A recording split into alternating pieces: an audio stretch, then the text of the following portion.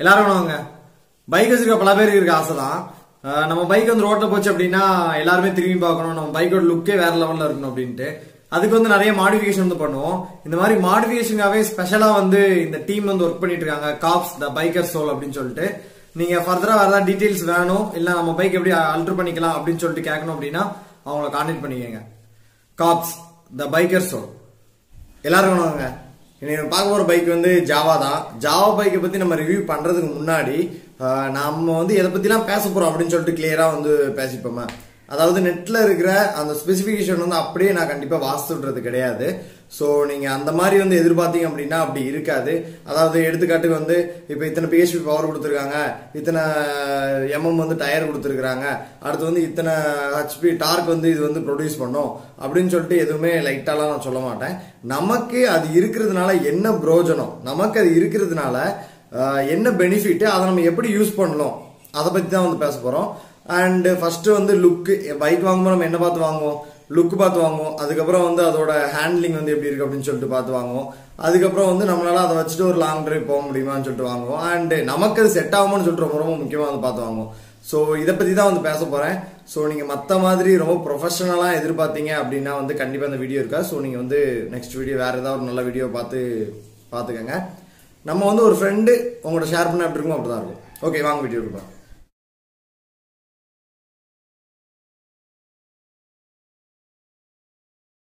Java bike வந்து ரொம்ப வருஷம் கழிச்சு வந்து இந்தியாவில் வந்து ரீலான்ச் வந்து பண்ணியிருக்கிறாங்க.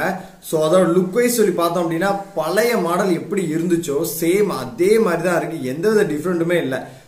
எந்தவித டிஃப்ரெண்ட்டுமே இல்லை மீன்ஸ் வந்து அதோட லுக் வைஸ், அதோட அவுட்லைன்ஸ் வைஸ் வந்து எல்லாமே வந்து சூப்பரா இருக்கு. அண்ட் இன்னர் பாடி, அதாவது அப்டேட்ஸ் வந்து கொடுத்துருப்பாங்கல்ல, ஸோ அது வந்து நிறையவே கொடுத்துருக்காங்க. இப்போ இருக்கிற மாடர்ன் ஜென்ரேஷனுக்கு ஏற்ற மாதிரி ஃபியூல் இன்ஜெக்ஷன்ல இருந்து அப்புறம் டயரோட வித்து, அதுக்கப்புறம் அந்த இன்ஜினோட பிஹெச்பி, இது எல்லாமே வந்து இப்போ இருக்கிற யங்ஸ்டர்ஸ்க்கு பிடிக்க மாதிரி வந்து கொடுத்துருக்காங்க. 2 வேரியன்ட் வருது. ஒன்று வந்து ஸ்டாண்டர்டு, இன்னொன்று வந்து 42 அப்படின்னு சொல்லிட்டு ஒரு மாடல் வந்து வருது. ஸ்டாண்டர்ட் வந்து அதாவது பழைய ஜாவா எப்படி இருந்துச்சோ சேம் அதே மாதிரியே குரோம் க்ளோட்டிங்லாம் கொடுத்து பயங்கரம் பலன் மின்னிட்டு செமையா இருக்குது. அண்ட் 42 வந்து இப்போ இருக்க மாடர்ன் ஜென்ரேஷன். ஓகேங்களா, அதாவது பழைய பைக் வந்து மினுமின்னு இருக்கும், அப்புறம் நிறைய அட்டென்ஷன் வந்து கிரியேட் பண்ணும் அந்த மினுமின்னு இருக்கிறதுனால. மற்றபடி வந்து இப்போ இருக்கிற நியூ ஜென்ரேஷன் என்ன எதிர்பார்ப்பாங்க அப்படின்னா அதோட ஸ்டைலு. அண்ட் நியூ ஜென்ரேஷன் வந்து மோஸ்ட்லி அந்த பளபளன்னு இல்லாம ஒரு மேட் ஃபினிஷிங் வந்து எதிர்பார்க்கறாங்க. ஸோ அந்த மாதிரி வந்து 42 வந்து மேட் ஃபினிஷிங்ல கொடுத்துருக்காங்க. என்ன சொல்றது, அந்த பளபளப்பெல்லாம் கொஞ்சம் கம்மி பண்ணிட்டு அதோட ஸ்டைல் வந்து வேற மாதிரி கொடுத்துருக்காங்க.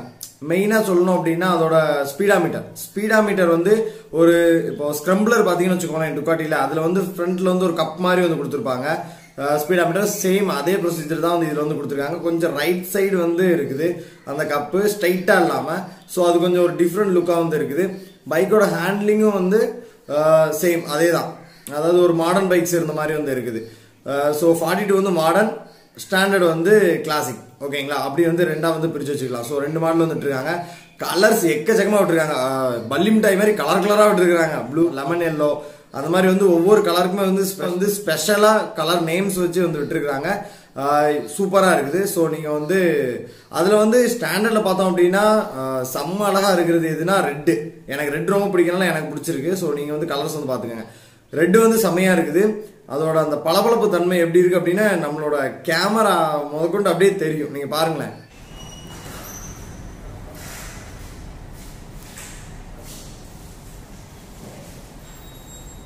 வந்து அவ்வளவுதாங்க, லுக் வந்து செம்மையா இருக்குது. ஒரு இதை வந்து நீங்க வந்து ரேஸ் பைக் மாதிரி எதிர்பார்க்க கூடாது. இப்போ பின்னாடி பாத்தீங்க அப்படின்னா இது வந்து ரேஸ் பைக்கு, இது வந்து சாப்பர் பைக் அப்படின்னு சொல்லி சொல்லுவோம். சாப்பர்லாம் க்ரூசர் பைக் அப்படின்னு சொல்லி சொல்லுவோம். ஸோ இந்த மாடல்ல தான் இருக்கும். இந்த மாடல் நீங்க எதிர்பார்த்தீங்க அப்படின்னா கண்டிப்பா உங்களுக்கு ஏமாற்றம் தான் மிஞ்சும். ஸோ இந்த மாடல் எதிர்பார்த்தீங்க அப்படின்னா பைக்கு சூப்பரா இருக்கும். ஓகேங்களா, அதுக்கப்புறம் ரெண்டாவது சவுண்ட் எப்படி ப்ரோ இருக்கு அப்படின்னு சொல்லி கேட்டீங்கன்னா சிங்கிள் சிலிண்டர் தான் ப்ரோ கொடுத்துருக்காங்க. ஓகேங்களா, ஆனா அதுல இருந்து டபுள் சைலன்சர் எடுத்திருக்காங்க. ஸோ சவுண்ட் வைஸ் வந்து நீங்க வந்து ரொம்ப அந்த அலப்பறை கொடுத்துட்டு போகணும் அந்த மாதிரிலாம் எதிர்பார்த்தீங்க அப்படின்னா கண்டிப்பா இருக்காது. ரொம்ப ஸ்மூத்தா, ரொம்ப என்ன சொல்றது, ரொம்ப ஸ்மூத்தா ரைட் பண்றவங்களுக்கு வந்து ரொம்பவே பிடிக்கும் அந்த சவுண்டு. ஸோ அந்த அளவுக்கு வந்து சவுண்டு எஃபெக்ட் வந்து நிறைய இல்லை, பேஸ் வந்து நிறைய இல்லை, ஜில்னஸ் வந்து அதிகமா இருக்குது. அந்த ஜில் வாய்ஸ் வந்து சூப்பரா இருக்குது. அண்ட் டபுள் சைலன்சர் கொடுத்துருக்கா. நீங்க அல்டர் பண்ணீங்க அப்படின்னா சவுண்ட் ஒரு வேலை வித்தியாசமா வரலாம். ஏன்னா பைக் நிறைய பேர் எடுக்காதனால அல்ட்ரேஷன் வந்து அந்த அளவுக்கு காட்ட முடியல வீடியோஸ்ல. ஸோ நான் நெக்ஸ்ட் வீடியோஸ் யாராவது பண்ணியிருந்தாங்க அல்ட்ரேஷன் பண்ணியிருந்தாங்க அப்படின்னா நான் கண்டிப்பா வந்து அப்டேட் பண்ணுறேன். ஓகேங்களா?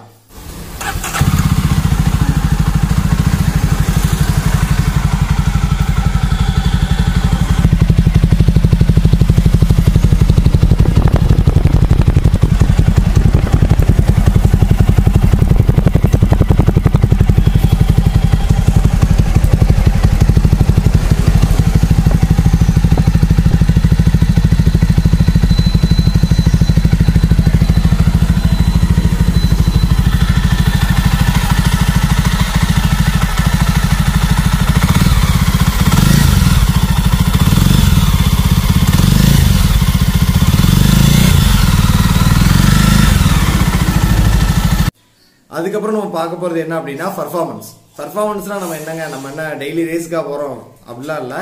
ஸோ பர்ஃபார்மன்ஸ் அப்படிங்கிறது வந்து நம்ம வந்து கிலோமீட்டர் எவ்வளோ கிலோமீட்டர் கிடைக்கும் அண்ட் ஸ்பீட் எவ்வளோ போகும் அந்த மாதிரி தான். ஸோ இது வந்து பிஹெச்பி வந்து அதிகமாகவே கொடுத்துருக்காங்க. நம்ம நார்மல் 300cc பைக்கில் கொடுக்க, அதாவது இந்த மாதிரி சாப்பர் வகை பைக்கில் கொடுக்கறத விட கொஞ்சம் அதிகமாகவே பிஹெச்பி வந்து கொடுத்துருக்காங்க. ஸோ நீங்கள் வந்து நல்லாவே ரைட் பண்ணலாம். பிஹெச்பி அதிகமாக கொடுத்தாங்க என்ன அப்படின்னா ரைடிங் வந்து ஸ்மூத்தாக இருக்கும். ஸோ ரைடிங் ஸ்மூத்தாக இருக்கும், ஓரளவு ஸ்பீடும் இருக்கும்.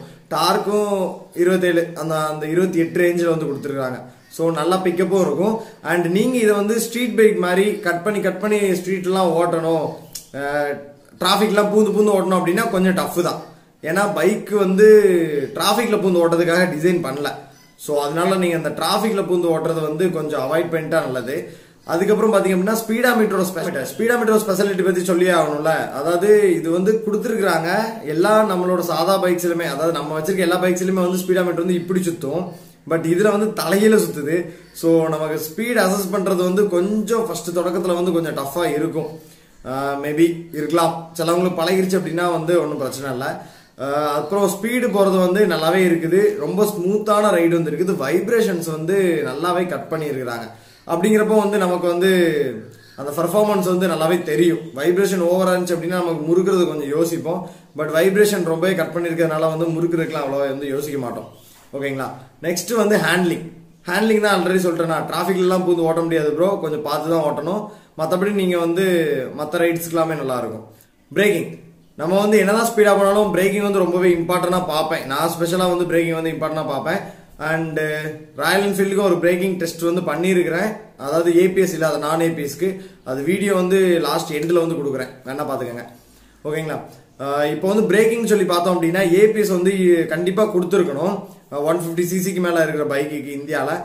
ஸோ கண்டிப்பாக வந்து பிரேக் வந்து ஏபிஎஸ் கொடுத்துட்டாங்க ஃப்ரண்ட்ல டிஸ்க் வச்சு. பட் பேக்கில் வந்து ட்ரம் தான் கொடுத்துருக்காங்க. டிஸ்க் வந்து நம்ம வந்து அடிஷ்னலாக தான் வந்து பே பண்ணி வாங்குற மாதிரி வந்து போட்டிருந்தாங்க. ஸோ அதனால அதை கொஞ்சம் பார்த்து கரெக்டாக ஏபிஎஸ் பேக்கில் வச்சே வாங்கிருங்க, ஆப்ஷனல் இருந்துச்சு அப்படின்னா. ஏன்னா நம்ம எப்படி பிரேக் அடிப்போம் நமக்கே தெரியும். அதுவும் நம்ம ஊர்ல ரோட்ல வந்து நிறைய இடியட்ஸ்லாம் சுத்திட்டு இருப்பாங்க. ஸோ அதனால வந்து டிஸ்க் வச்சு ஏபிஎஸ் வச்சு வாங்குறது வந்து ரொம்பவே நல்லது. ஓகே ப்ரோ, பைக்கை பத்தி அப்படி மேலோட்டமாவே சொல்லிட்டு இருக்கீங்க. அந்த பைக் வாங்கினா நான் லாங் டிரைவ் போக முடியுமா? அது என்ன ப்ரோ, பைக் வச்சிருக்க எல்லாருமே லாங் டிரைவ்னு சொல்லி சொல்றாங்க அப்படின்னா, அதாவது லாங் டிரைவ் போகும்போது வந்து மைண்ட் ரொம்ப ரிலாக்ஸா இருக்கும், ஒரு புது விஷயம் கத்துக்கிட்ட மாதிரி இருக்கும். எப்பவும் ரொட்டீன் வாழ்க்கையில வந்து வாழ்ந்துட்டே இருக்கிறதுக்கு ஒரு நாள் அந்த ரொட்டீன் வாழ்க்கையில இருந்து வெளியே வந்து சுத்தி பார்க்குற மாதிரி இருக்கும். ஸோ அதனாலதான் லாங் டிரைவ் வந்து ரொம்ப விரும்புவாங்க பைக்கர்ஸ். ஸோ இப்போ நம்ம வந்து இந்த பைக் வச்சு லாங் டிரைவ் போலாமா அப்படின்னு சொல்லி கேட்டீங்கன்னா தாராளமா போலாம் ப்ரோ. ஏன் அப்படின்னா லாங் டிரைவ் போறதுக்கு ரொம்ப ரொம்ப முக்கியமானது வந்து டேங்கோட கெப்பாசிட்டி. நம்ம அடிக்கடி வந்து நின்று வந்து பெட்ரோல் போட்டுட்டு இருக்க முடியாது. ஸோ இது வந்து பெரிய டேங்க் கொடுத்துருக்காங்க, அதனால பிரச்சனையே இல்லை, ஃபில் பண்ணிட்டு நம்ம பாட்டு போயிட்டே இருக்கலாம். அண்ட் அதுக்கப்புறம் சொல்லி பாத்தீங்க அப்படின்னா வைப்ரேஷன்ஸ் ஒரு லிமிட்டுக்கு வரைக்கும் வந்து நம்ம வந்து வைப்ரேஷன் வந்து வந்தாலுமே அட்ஜஸ்ட் பண்ணி ஓட்டலாம். பட் ஒரு 200 கிலோமீட்டர்ஸ்க்கு மேலாம் வந்து ஓவர் வைப்ரேஷன் இருந்துச்சு அப்படின்னா ஓட்டவே ரொம்பவே கஷ்டமா இருக்கும். அதுவும் பிஹெச்பி அதிகமாக கொடுத்துருக்காங்க, வைப்ரேஷன் கம்மி பண்ணிருக்காங்க இந்த பைக்ல. அதனால லாங் டிரைவ் வந்து சூப்பரா இருக்கும். அப்புறம் சீட்டிங் பொசிஷன் லாங் டிரைவுக்கு இப்போ நம்ம சேர்லயே எத்தனை மணி நேரம் ப்ரோ உட்கார முடியும்? இப்படியே நம்ம சேர்ல உட்காந்துருக்கோம் அப்படின்னா எத்தனை மணி நேரம் உட்கார முடியும்? ஸோ இந்த சேர்லயே நம்மளால உட்கார முடியல அப்படின்னா ஒரு பைக்குன்னு எடுத்துக்கிட்டா ரொம்பவே அக்ரெசிவான சீட்டிங் பொசிஷன் இருந்துச்சு அப்படின்னா லாங் டிரைவ் போறது கொஞ்சம் டஃப்.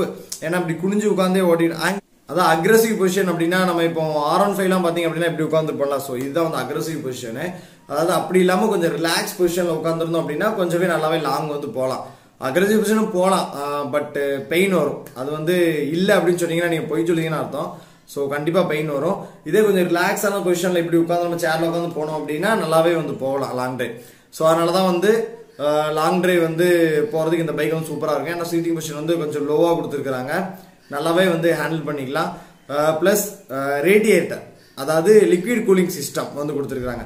இப்போ சில பைக்ஸ்ல வந்து ஏர் கூலிங் சிஸ்டம் மட்டும் தான் கொடுத்துருப்போம். அது என்ன ஆகும் அப்படின்னா ஏர் ஸ்ட்ரெயிட்டா இன்ஜின்ல பட்டு இன்ஜின்ல இருந்து காத்து வந்து நம்ம காலுக்கு வரும். இந்த காலுக்கு வர்றதுனால கால் வந்து ஓவரா ஹீட் ஆகி நம்ம சீக்கிரமாவே வந்து டயர்ட் ஆயிரும் லாங் டிரைவ் போகும்போது.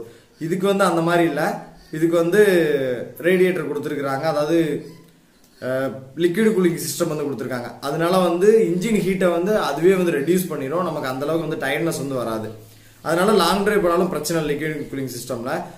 நான் சொன்ன மாதிரி seating position, liquid cooling system, அதுக்கப்புறம் பிஹெச்பி அதிகமாக கொடுத்துருக்காங்க. ஸோ ஸ்மூத்தா வந்து நம்ம டிரைவ் பண்ணிட்டு போயிட்டே இருக்கலாம். சவுண்ட் வந்து ரொம்பவே கம்மியாக கொடுத்துருக்காங்க. அதனால வந்து லாங் டிரைவ் போகும்போது வந்து அந்த ஸ்மூத்னஸ் வந்து அப்படியே இருக்கும், நமக்கு வந்து எந்த விதத்துலையுமே வந்து குறையாது. ஓகேங்களா? ஸோ லாங் டிரைவ் போய்க்கலாம். சரி, ஓகே ப்ரோ, பைக்ல வந்து இவ்வளவு இருக்குது, இருந்தாலுமே அந்த பைக் வந்து எனக்கு செட் ஆகுமா செட் ஆகாதான்? நம்மள பல பேர் இருக்கிற கேள்வி அப்படிதான். பைக் செம்மையா இருக்கும், பட் நமக்கு செட் ஆகுமா இல்லையா?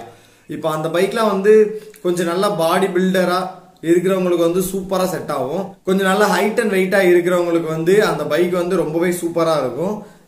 ஏன் அப்படின்னு நான் சொல்றேன் அப்படின்னா, பைக்கும் கொஞ்சம் பெருசா இருக்குது, அதுவும் ஸ்டாண்டர்ட்லாம் வந்து பம்பர்லாம் வச்சு பாத்தீங்க அப்படின்னா பயங்கரமா இருக்கு, பயங்கர பெருசா தெரியுது. டேங்கோட சைஸும் பெருசு. ஸோ கொஞ்சம் ஷார்ட்டா இருக்கிறவங்களுக்குமே வந்து அந்த பைக் வந்து கம்ஃபர்டபுளா இருக்கும். ஷார்ட் அண்ட் ஃபேட்டா இருக்கிறவங்களுக்குமே நல்லா இருக்கும். அப்புறம் வந்து ஹைட் அண்ட் வெயிட்டா இருக்கிறவங்களுமே நல்லா இருக்கும். ஒல்லியா இருக்கிறவங்களுக்கு அப்ப நல்லா இருக்காதா அப்படின்னு சொல்லி கேட்டீங்க அப்படின்னா கொஞ்சம் டவுட் தான். ஏன்னா நீங்க வந்து லீனா ஹைட்டா இருந்தீங்க அப்படின்னா உங்களுக்கு வந்து இந்த மாதிரி ரேசர் டைப் பைக் வாங்குனீங்க அப்படின்னா வந்து சூப்பரா இருக்கும். பட் இந்த மாதிரி கொஞ்சம் பல்கா இருக்கிற பைக் வாங்குனீங்க அப்படின்னா அந்த அளவுக்கு செட் ஆகாது ப்ரோ உங்களுக்கு. சரிங்களா? ஸோ நீங்க வந்து அந்த மாதிரி ரேசர் பைக் வந்து வாங்க. அப்படி இல்லை அப்படின்னா இந்த மாதிரி பைக் தான் உங்களுக்கு பிடிச்சிருக்கு அப்படின்னா இதை வந்து சிங்கிள் சீட் வச்சு வந்து வரும். ஸோ அந்த மாதிரி பைக் வந்து நீங்க அல்டர் பண்ணீங்க அப்படின்னா உங்களுக்கு வந்து சூப்பரா இருக்கும். ஸோ வாங்குறவங்க கொஞ்சம் பார்த்து வாங்குங்க. லாஸ்டா ஒரு திங் வந்து பாத்துக்கோங்க ப்ரோ, யாருன்னா இந்த பைக் வாங்கலாம்? ஏன்னா நம்மள பல பேர் வந்து பைக் எதுக்கு வாங்குறோம் அப்படின்னே தெரியாம வாங்கிட்டு அதுக்கப்புறம் ரொம்ப கஷ்டப்பட்டு அதை வந்து சேல் பண்ணிட்டு செகண்ட் ஹேண்ட்ல சேல் பண்ணிட்டு மனசு ரொம்பவே கஷ்டப்பட்டு இருப்போம். ஸோ இந்த பைக் வந்து யாரெல்லாம் வாங்கலாம் அப்படின்னு சொல்லிட்டு நான் சொல்லிடுறேன். காலேஜ் போற பசங்க விருப்பப்பட்டுனா வாங்கலாம். பட் என்ன அப்படின்னா காலேஜ் நீங்க போனீங்கன்னு வச்சுக்கோங்களேன், டிராபிக்லாம் பூந்து போயிட்டே இருப்பாங்க. நீங்க இந்த பைக்கை வச்சுட்டு கொஞ்சம் பார்த்து எடுத்து மெதுவா வந்து சைடெல்லாம் உரசிடக்கூடாதுன்னு சொல்லிட்டு போக வேண்டியது இருக்கும். அதனால வந்து நீங்க கொஞ்சம் அவாய்ட் பண்றது நல்லது காலேஜ் போற பசங்க. அதுக்கப்புறம் ரெண்டாவது ஸ்டேஜ் வருவோமே, கல்யாணம் முடிச்சு எல்லாம் கல்யாணம் முடிக்க போற ஸ்டேஜ்ல இருக்கவங்க இந்த பைக் வாங்கலாம், தாராளமா வாங்கலாம். உங்க ஹைட் அண்ட் வெயிட்டா இருக்கிறீங்க, இல்ல ஷார்ட் அண்ட் கொஞ்சம் ஃபேட்டா இருக்கிறீங்க அப்படின்னா வந்து தாராளமா இந்த பைக் வாங்கலாம், உங்களுக்கு சூப்பரா இருக்கும். ஏன் நான் சூப்பரா இருக்கும் சொல்றேன் அப்படின்னா, ஏன்னா குடும்பஸ்தன் ஆயிருவீங்க. ஸோ பின்னாடியும் ஒருத்தவங்களை வைக்கணும், அதுக்கப்புறம் கொஞ்சம் குடும்பஸ்தன் ஆயிட்டீங்க அப்படின்னா முன்னாடியும் ஒருத்தவங்களை வைக்கணும். ஸோ அதுக்கு எல்லாமே இந்த பைக் கம்ஃபர்டபுளா தான் ப்ரோ இருக்கும். ஓகேங்களா? நான் வந்து ஸ்டாண்டர்ட் சொல்லிட்டு இருக்கிறேன். ஸ்டாண்டர்டுக்கும் 42க்கும் ரொம்பலாம் ஒன்றும் வித்தியாசம் இல்லை ப்ரோ. இது வந்து மாறி இருக்கும். அதுக்கப்புறம் வந்து அந்த ஹேண்ட்பர் வந்து வித்தியாசமா இருக்கும், அந்த ஸ்பீடாமீட்டர் வந்து டிஃப்ரெண்டா இருக்கும். அவ்வளவுதான், மற்றபடி எல்லாமே வந்து கிட்டத்தட்ட சேமா தான் இருக்குது. ஓகேங்களா?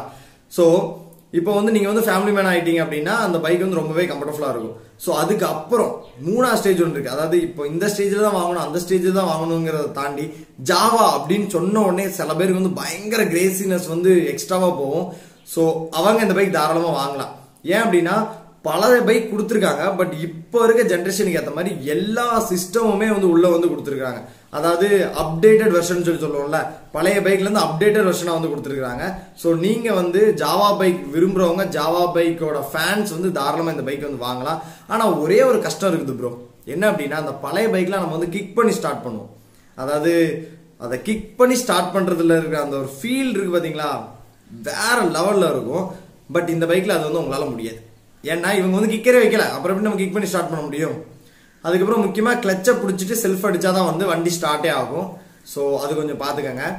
அண்ட் கிக்கர் இல்லாத வந்து மிகப்பெரிய ஏமாற்றமாக தான் இருக்குது எனக்கும். ஏன்னா கிக் பண்ணி ஸ்டார்ட் பண்ணும்போது இருக்கிற அந்த ஒரு என்ஜாய்மெண்ட் வந்து என்ஜாய் பண்ண முடியாது. ஓகேங்களா? அவ்வளோதான் ப்ரோ, எனக்கு தெரிஞ்சதை நான் வந்து சொல்லிட்டேன் ஜாவா பைக்கை பற்றி. உங்களுக்கு ஏதாவது தெரிஞ்சிருச்சு அப்படின்னா அதை வந்து கமெண்ட் பண்ணுங்க. நான் வந்து விட்டதுக்காக வந்து மன்னிப்பு கேட்டுக்கிறேன். ஓகேங்களா? And thanks so much. இந்த மாதிரி வந்து நான் வந்து நிறைய வீடியோஸ் வந்து அப்டேட் பண்ணலான்னு இருக்கேன். So keep support me, subscribe பண்ணிருங்க, அதான் நீங்க எனக்கு பண்ற பெரிய சப்போர்ட். அப்புறம் வந்து 2000 சப்ஸ்கிரைபர்ஸ் வந்து வந்துட்டீங்க, ரொம்ப ரொம்ப நன்றி. அண்ட் இப்போ 2000 பேர் வந்துட்டீங்க. ஸோ சப்ஸ்கிரைப் பண்றவங்களுக்காக நான் என்ன பண்ணலாம் அப்படின்னு சொல்லிட்டு பண்ணியிருக்கேன் அப்படின்னா, இங்க பாத்தீங்களா ஒரு மைக்கு, இது வந்து வாங்கியிருக்கிறேன்.